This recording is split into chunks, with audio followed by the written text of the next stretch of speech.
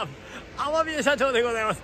ちょっと走ると夫婦言うな。はい。今日は曇りでございますですね。ところで皆さん、ですね、実はですね、ハヤシライスにニガゴリが合うんですよ。実は、ニガゴリをいっぱい、ゴーヤですね、いっぱいもらいましたので、これはなんかいっぱい余っちゃうので、これでハヤシライス入れてみました。美味しいで、私は好きだったですね。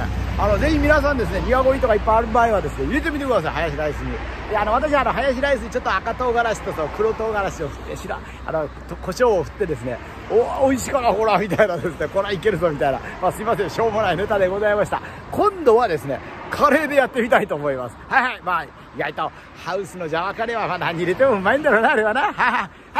それはともかくとですね、じゃあ今日はですね、4日でございますね。なんか今日だんだん曇ってますね。やっぱ台風接近してるからかな。それはともかくですね、台風が来ようが槍が降ろうがですね、土曜日、日曜日も夜7時半までナイター営業頑張ります。よろしくお願い申し上げます。一応頑張ろうかね。よいしょ。